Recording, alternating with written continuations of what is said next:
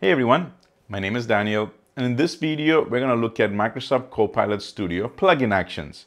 And this is a continuation of my Microsoft Copilot Studio series, and I highly recommend you also go watch the introduction video. Alright, so in this video we're going to deep dive into plugin actions, and plugin actions is at a Copilot level inside the Copilot Studio.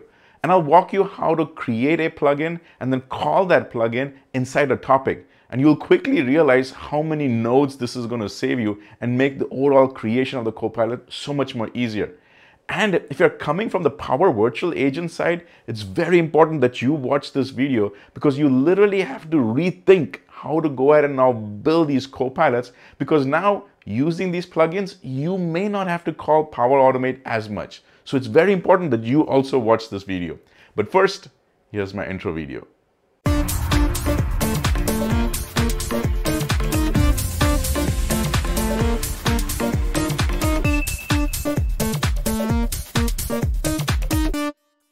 So let's do a quick recap of what I covered in the introduction video. And when it comes to these plugins, there's actually two kinds. There's the conversational plugin and the plugin actions. Plugin actions is what we're covering in this video. And following are the key points of the plugin actions that you need to be aware of. Important one being that it can only be built at a Copilot level and not at the high scale studio level. So now that you have a good overview of what plugin actions are, let's go and actually build one. So to make this learning a little fun, I dug up a video I built 6 years ago, and now we're going to rebuild it inside Copilot Studio. So 6 years ago, I actually went and built this Lego inventory app, which was a combination of Power Apps Canvas app, Power Automate, and I had to build my custom connection to this third party called Rebrickable API. And it worked really well. But now we can do this so much more easier and have some good human interaction in Copilot Studio. So first things first is that this Rebrickable API, well, we've now directly got a connector for that. And it is an independent published connector by none other than Troy Taylor. And Troy is a 100% legitimate guy. I had the pleasure of hanging out with him at the MVP Summit of 2024. An amazing guy, really sharp, and thanks to him, we now have this connector directly, so I don't even have to go ahead and do my own custom connector. And if you're interested, here is Troy's LinkedIn profile. Feel free to connect with him. Now, if you're not familiar with what this Rebrickable is, let me give you a quick overview. This is a third-party site which actually has a pretty robust database of all the Lego parts, and they are built in different categories. It's sets, parts, and all of them have subcategories. But the neat thing that they've done is actually provided an API for that. So in my case, I've gone ahead, I've created an account. All of that is completely free. And if I go and take a look at my account settings, you will actually see that there is an API. When I click on the API, you can go ahead and generate an API key. This is what I did. And now you need that key to actually go and create that connection. So first, go ahead and do this, grab this API key, and now let's go and create that connection. So I'm in my Power Automate side. You can be in Power Apps side as well. It doesn't matter. Just make sure that the environment that you are in is in the exact same one as where you're going to go and build that Copilot. So I'm going to go back into my Power Automate. I'll click on More, and I'll go ahead and create my connection. So in my connection, I'm going to make sure that it completely loads, and I'll click on Create a Connection. Let me X out of this one. On the top right, search for Rebrickable, and there you go. It shows up. Go and click on plus. And right over here, this is the important part. You see how it says in the form key, API key, which means that you need to first type in that letter key, which is K-E-Y, and I'll show you that I've actually typed that in, K-E-Y, put in a space, and now paste your actual key. This is the key that we just picked up from Rebrickable. So remember, you got to put in that K-E-Y letter. It actually tells you, type in K-E-Y, put in a space, then paste your key, and after that you can go and click on accept and create. And this is how it actually goes and creates that connection. This is the first step that we have to do, and you can do that in Power Apps and Power Automate side. It doesn't matter. Make sure that you're in the correct environment. And second, check your data policy. So I'll come into as my Power Platform Admin Center, also called as PPAC, making sure that I'm in the data policies. This is the only policy that I have, so I'm going to select it, click on the edit policy. Let's go and click on next, go to my businesses side, and over here I'll just check to see, hey, is my Rebrickable already allowed?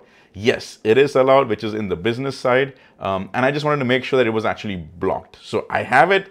I'm all set to use this connector. Now we can start having fun in Copilot Studio. So I'm in the home screen of my Copilot Studio, making sure I'm in the correct environment where I have that connector. And now we've got to actually go ahead and do the plugin actions inside a Copilot level. So you can't do it at the high level. It has to be inside the Copilot level. So I've already gone ahead and created a Copilot. It's called Copilot for Bricks. Bricks basically stands for that Lego bricks, all right? So I'll click on it. And once I'm inside it, get past the introduction section over here. I'll go and click on next, next, and we're all done. Here is where I got to click. On the left side, it is topics and plugins. So I'll click on plugins, and over here on the top, it says plus create. There is a drop down, and here you can actually go and select plugin action.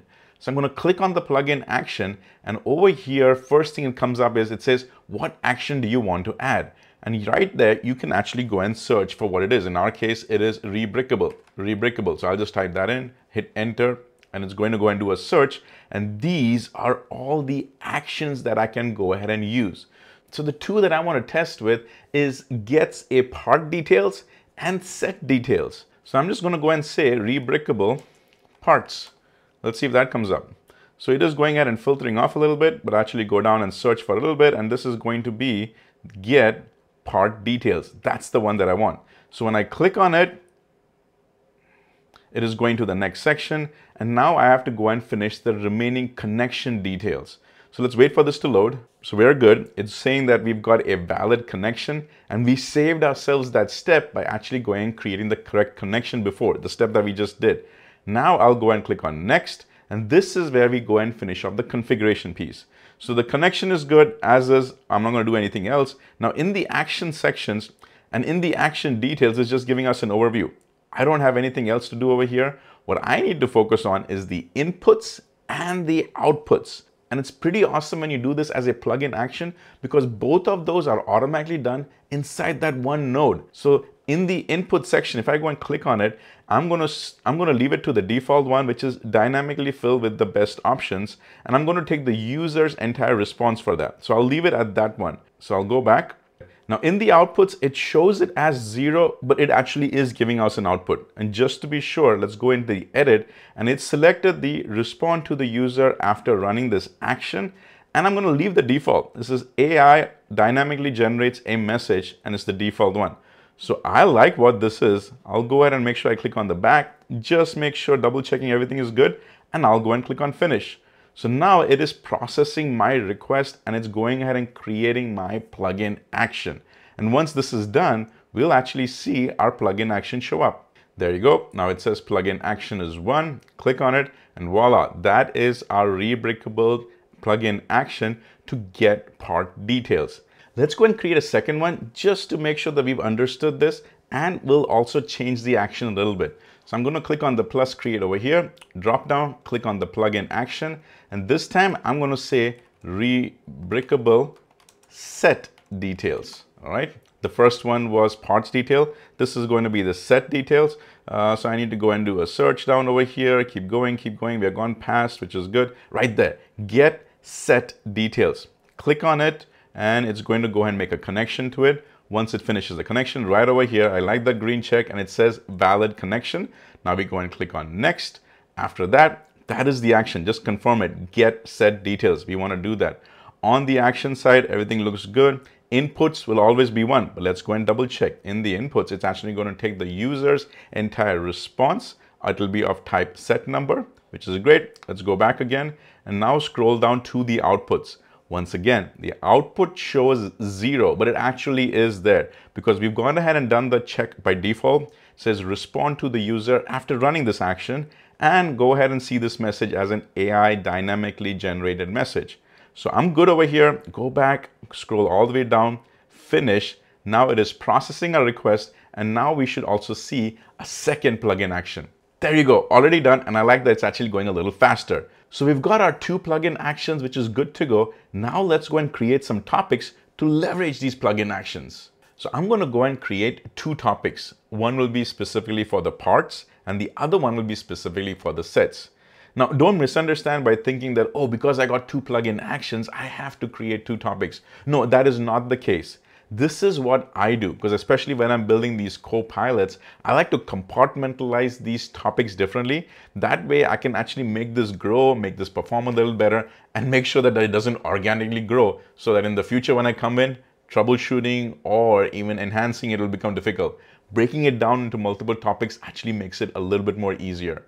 So for that sake, I'm going to click on plus create, click on topic, and let's go and leverage Copilot to actually build this one. So I'll click on the Copilot, and the description, I'm going to put this in. Let user get information about Lego using part number. So I'm going to go and click on create now, and let's see how Copilot performs. So it went ahead and got us directly into the studio. Great, it gave that same name that we gave. And then right now the trigger is already set up. Question is put in, the information we get from the user, which is the user response, is saved to a variable, and then it gave me a message. So it at least did about a good 30% and actually helped me save some time in putting these nodes over here. On the triggers, I like that it went and put in at least everything that I could think of. So if I click on edit, I have that get Lego part number or find Lego part number. So I'm really happy with all these phrases and the triggers that it put in. On the question, specifically for the variable, I do want to go and put in this var prefix. Now this is my own personal practice. If anything is going to be a variable, I put in a var either as a pre or a postfix, something that I've been following for years. And so everything over here is good, the message is good. So now let's go ahead and add our plugin. So inside the call and action, if I go to plugin, right over there is the one for the get part details. And that's the one that we need for this topic, which is get Lego part number. So I'm going to click on the Lego part details. This new node comes up, and it's pretty awesome because this is all the outputs that it can go ahead and get directly if you go and provide that part number. But for the input, we need a little bit of help. So I'm going to click on the plus select value, select that part number, and then what is the value that we have to provide. So I'll go and click on that, and that is the var number that the user actually provides right over there, and it's saved on that side. Makes sense? Awesome. So let's do a quick test, all right? So I'm going to click on save. Topic is saved.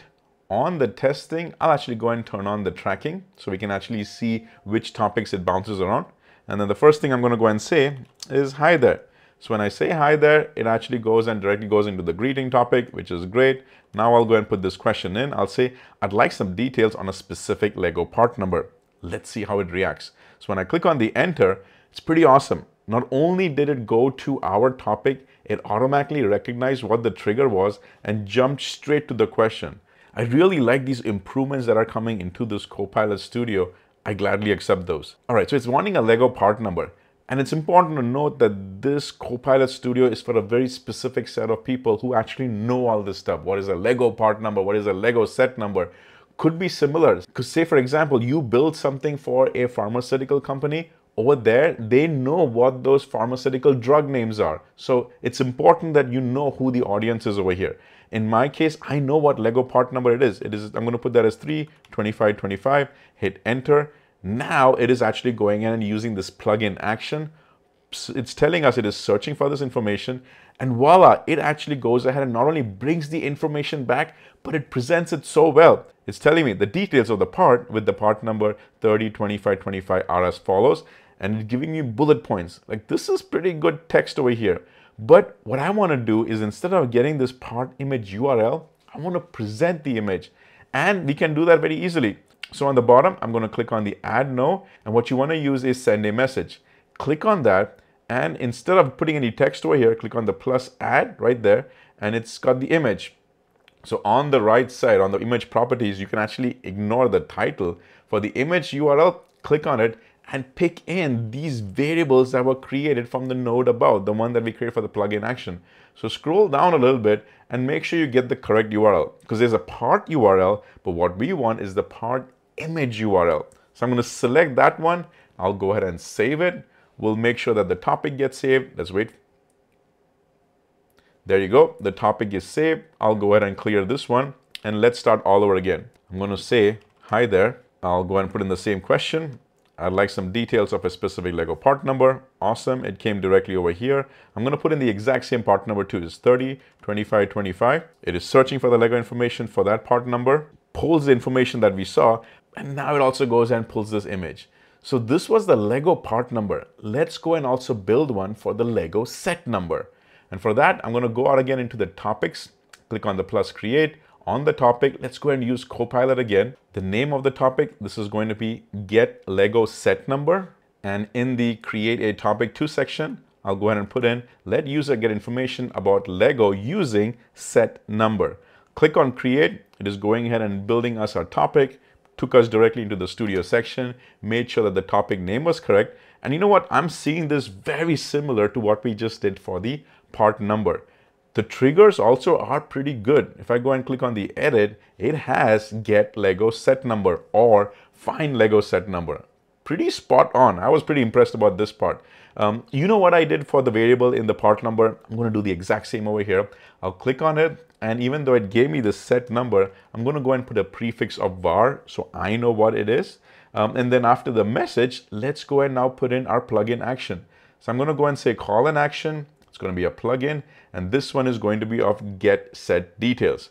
When I click on it, it automatically went and added my plugin action. It's got the inputs and the outputs. These outputs also are pretty awesome. So let's go and finish with the inputs. I'm going to say for the set value, it is the set number, and the actual information comes from the var set number. Also, since we've done this before, let's go and add that image as well. So I'll go and click on the plus. It's going to be send a message. And send a message, go down to plus add, again plus add, and it's the image. And on the top right in the properties, the image URL is right over here. It is the set image URL. Click on it. Let's go ahead and save it. The topic is saved. I'll just go ahead and do a reset over here in this test conversation we're having. So it's nicely cleared up. I'll go and say, hi there. All right, went to the greetings topic. We expected that. This time I'll go and put in this text. I'll say, I'd like some details of a specific Lego set number. I'm going to go and hit on enter. And now it automatically jumped in directly to this topic. So it knows the difference between which is a part one and which is a set one. And that's thanks to these triggers that we put in. The triggers are spot on. And as you remember, even for the triggers, Copilot helped us. So I'm pretty happy overall so far. All right, so the message though, again, I need to give a very specific one for the set. And like I said before, this Copilot is going to be used by a specific audience who knows this stuff. So I know that the set number I'm looking for is 75292-1. If I go and hit on that, click enter, it is going and saying it's going and telling me that you entered this specific part number, and voila, it was able to go and pull the information using our using the Rebrickable connector, gets the part information, and there you go. That is the Razor Crest ship Lego information that we got. I don't know about you, but I am geeking out over here because the whole process has gotten so much more easier using the plugin action and even leveraging Copilot. So this is why I said in the introduction that if you're coming in from the Power Virtual Agent side, then you might have to start rethinking some of the ways you did things. Because in the past, if I had to do this, use that Rebrickable API connector, I would have to leverage Power Automate. But now in Copilot Studio, with all of these plugin actions available, you can directly use that in your Copilot Studio. And we were able to build the plugin actions using two different actions. One was for the parts and the other one was for the sets, all inside the Copilot Studio. Not even once did we use Power Automate. And if you're coming in fresh inside Copilot Studio and never leverage Power Virtual Agents, you are in for a treat because the whole process has gotten so much more easier. So hopefully this video was useful to you, and as always, keep using Copilot Studio. Hello, hello, hello. So if you like this video, go ahead and click on that subscribe button and smash that like button. Also, if you have a few extra seconds, can you go ahead and put in a comment? Either say something nice or give me ideas for my next video. And until then, see ya.